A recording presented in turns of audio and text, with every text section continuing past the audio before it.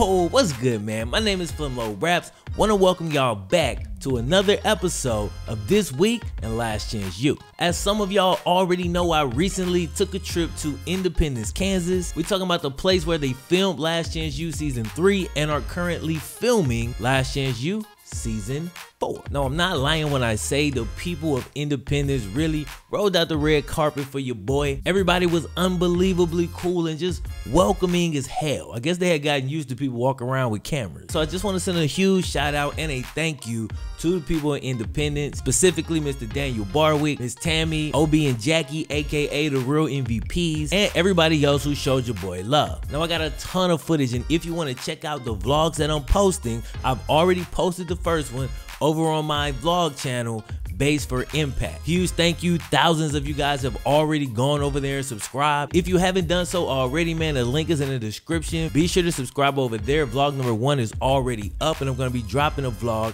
every single week. I got 2 or 3 more coming from that indie trip. Now, while I was there, I spoke to a ton of people, from the director of the show Last Chance U himself to the president of the university who invited me in the first place, the Netflix crew, and a few of the coaches. And all those meetings and conversations was dope and hella productive, but I got some nice intel and rumors from the locals. And a big one that I want to talk about today is the possibility of leaked playbooks.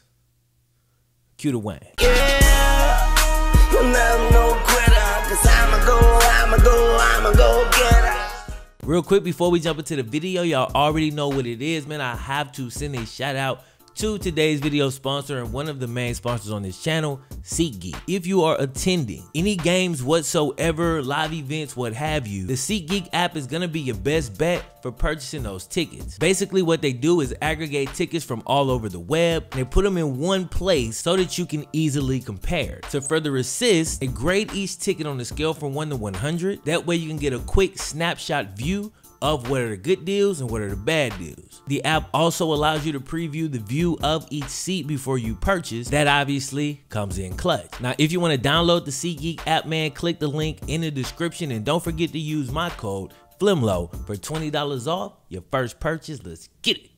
So there's a rumor that's kind of floating around about Indy. The rumor basically suggests that a disgruntled ex-player was dismissed from the team, but somehow managed to keep his playbook. The rumor has it that he then takes this playbook, sells it on eBay, and somehow word of this spreads to pretty much all the teams that Indy had to face this season. Now don't worry, I'm not going into scores, outcomes, records, or nothing, none of that here, so you're safe. Now again, I gotta keep saying allegedly, because this is all alleged, but allegedly one coach even admitted to this, but that was off the record. Now this is pretty crazy, and again, only a rumor, but I got something working in the background, and hopefully in next week's episode I'll be able to expand on this a bit more. But for now, let me know what y'all think in the comment section. Do you think this is feasible? Has this happened before with other programs? You know, any other stories similar to this? Let me know in the comment section. Tremonda Moore,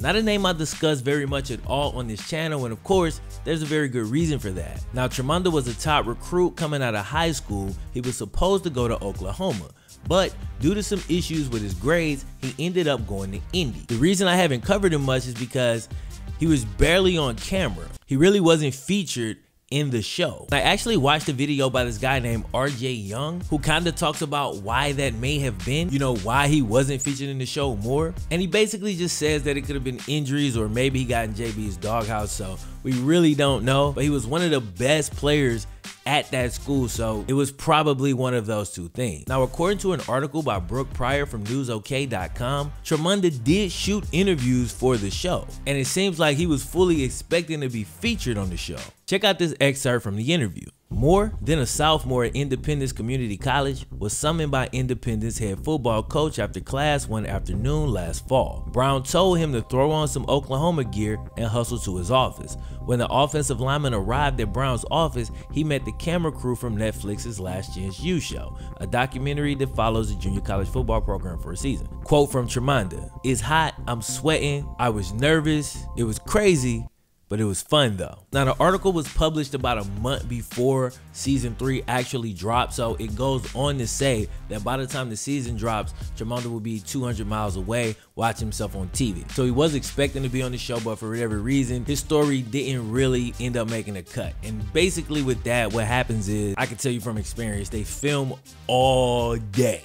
All right, every day, and probably about 20 to 15% of the stuff they shoot actually ends up making the show. So there's a lot that gets left on the cutting room floor, and it seems like Tremonda's scenes or interviews may have been, you know, some of those. Anyway, the only reason I tell you all of that is to make you a little bit familiar with Tremonda if you weren't familiar already. I know some of you were. Now, Tremonda was originally supposed to go to Oklahoma, ends up having to go to Indy due to bad grades, but still gets that straight and ends back up at Oklahoma where he was supposed to go in the first place. Now, unfortunately, I had to bring you guys who weren't up to speed just to tell you that he was dismissed a couple days ago for violating 10 rules. Now, the nature of this violation haven't really come out yet, and they may not. Actually, I kind of hope that they don't, because, you know, I don't know, I just feel like some of that stuff really don't need to be out there. But if they do, of course, I'm going to report on it because it's public knowledge at that point. But just for the sake of the kids, I mean,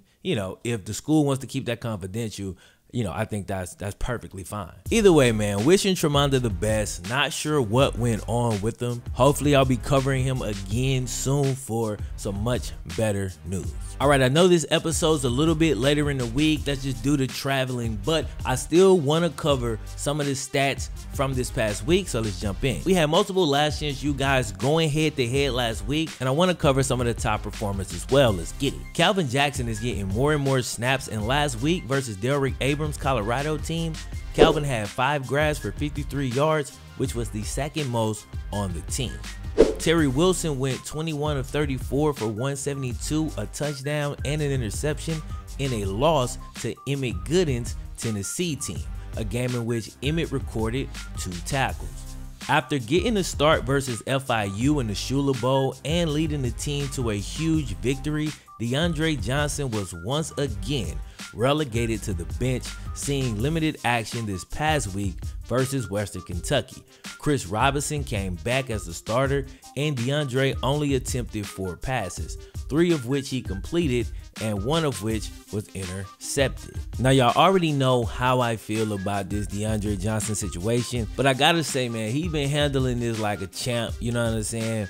But it's a very frustrating situation. Just as a fan, I'm frustrated. So just imagine how this cat gotta feel in this situation. He just cannot get a true opportunity over here. And what I'm gonna say next is just speculation, and I really hope that I'm wrong, but I'm wondering if the issue is some lingering damage from the blood clot that DeAndre developed last year. I'm wondering if it might be something to do with that, but I think we'll get a little bit more information on that based on what DeAndre's decisions are after the season. All right, fellas, those were the notable and standout stats from the week. I hope you guys enjoyed this episode. If you did, don't forget, man, click the thumbs up button.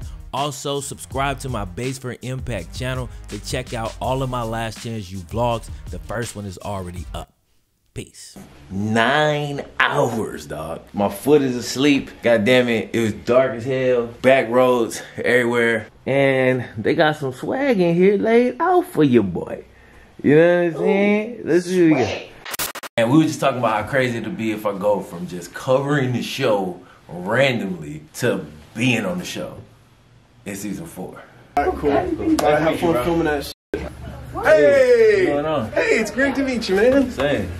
Hi. The invite. How's it going? I'm Dwight. It's great to meet you. I'm Dan Barwick. I'm the president here. So I guess I'm taking you to lunch. Welcome to ICC. Yeah. Let me grab my wallet. Let's all hang on a second. I'll be right back.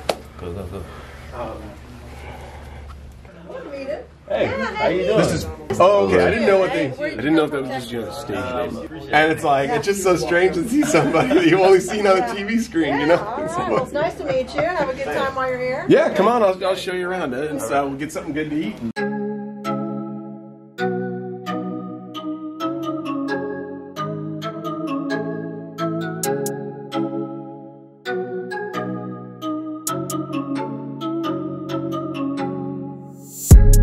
I shoot shoot into space, you can't find me.